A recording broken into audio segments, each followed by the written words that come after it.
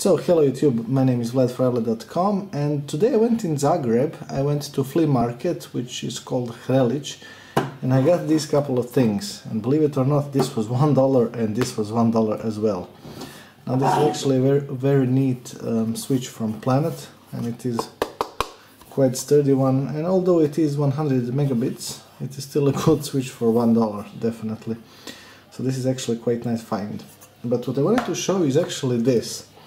Now this was $1.25, I don't know, as well. And this is RDX, which is actually something that was made to replace all the tape drives there are. Now I do actually have a tape drive and, well, tape as well. Okay, so I do have this tape drive, which is, well, actually it's 400 megabytes, it is 800 compressed. But still an impressive piece of technology, and it's actually rather fast. But I did find this, and the guy thought it was a tape, and he sold me for $1.25 or something like that. Now this was actually developed by ProStor Systems in 2004 and developed, okay, and it was later purchased by Tandberg Data or something like that, I'm not quite sure. And as you can see, this actually looks well, quite nice, so nothing has been written on this, and there is a, well, limited warranty. I guess there always is one. And this is actually a hard drive. Now there might be some Toshiba or something inside. As you can see, this is actually a classic SATA connector, so let me show you the drive itself. So basically you have here the title, which is disk 1, Gerard. I'm not quite sure what that actually stands for, but I will be well, seeing what's on the drive and whether it is functional or not. And okay, so on the rear you have well, information which says removable hard disk cartridge made in Philippines. So this is a serial number, and it is made in 2012. And again, it is 160 gigabytes, so it's not that, well, it's not that great and it's not that big, but I believe you can actually replace the drive. I believe this is just a standard laptop drive. So yeah, let's open it. And basically this was advertised as a very shock-proof drive, and I believe they advertised that it can fall from like 1 meter, which is I believe 40 inches, something like that. So let's open it and let's take a look at the drive itself. Okay. Okay. So yeah, I was oh, this is actually sticky. So yeah, I was actually right. And as you can see, this is some rubber. I guess that gives you that shock proofness, I suppose. And shock proofness, is that a word? And yeah, this is actually Googled, and this is the 8 megabytes of cache, I believe, and 160 gigabyte hard drive. So let's connect this thing to my laptop and see whether this thing actually has something on it or not, and whether it is functional or not. The Toshibas that are not in, well, these kind of things usually tend to break, well, at least the European Croatian ones, they're actually quite shitty. But this one might actually be, well, okay. So yeah, let's test it and let's see what's inside. Whether I invested my dollar in a good way, or, well, I kind of invested it in a faulty drive. So yeah, let's test it. Let's hook this thing up and let's see whether this thing actually works or not.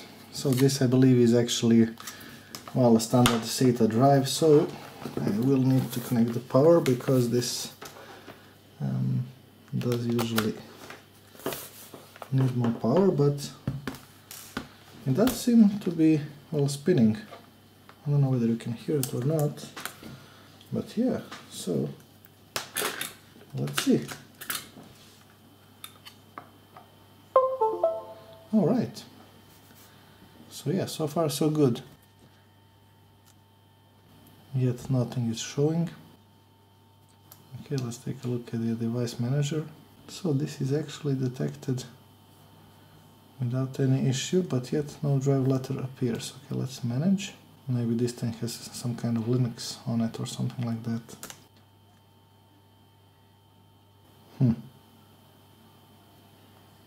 So at the moment I'm installing well, support for reading Linux partitions, so we'll be restarting the computer and seeing whether this thing actually will make some sense or not. Now I did try it on my Mac and it's not working, so let's see whether this thing is a Linux partition or whether somebody wiped it or not. And you know what, if this is actually a Windows partition, I'll be trying data recovery just to see what was on it. I'm kind of curious at the moment. Oh bloody hell. Okay, so no drive letter still. Okay, let's see whether I can see something in manage. I don't actually believe that this is the brand new hard drive, so you know what? I will be downloading HD Sentinel and seeing whether this thing is actually new hard drive or not. So yeah, let's see that.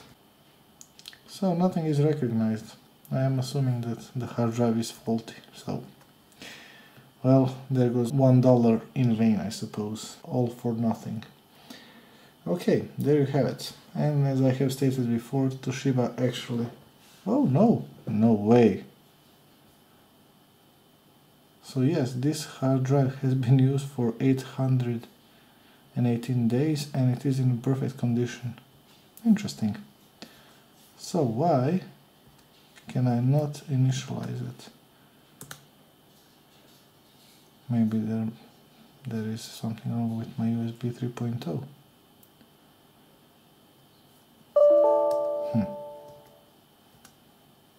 Interesting. Let's make it offline. I cannot.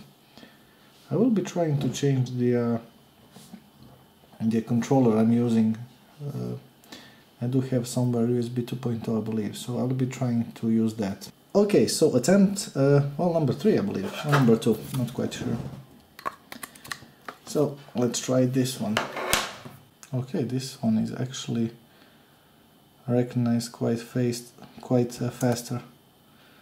0 bytes. It should be 149 gigabytes. Okay, let's refresh it. And let's try to initialize the drive. But it's still kind of slow, so... Okay, let's try to unhook it one more time and to rehook it.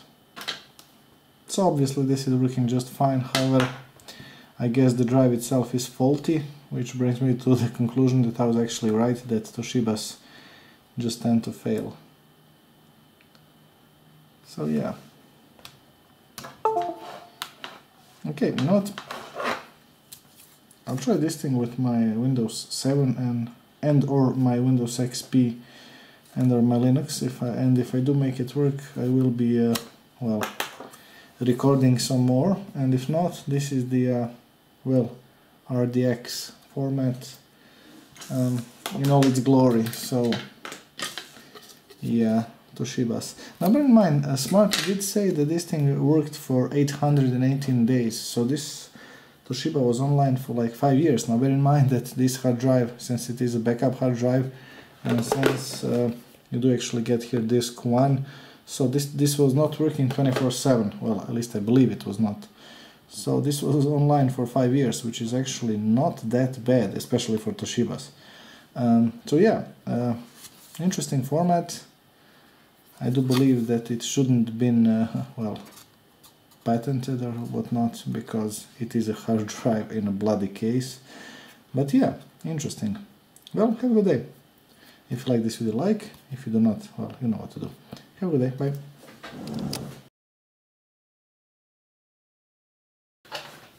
So, yeah, it's not working. However, let's use Toshiba, and yeah, that's a fail. Okay, the hard drive under test is defective. Fail. Okay. Delete all whatnot.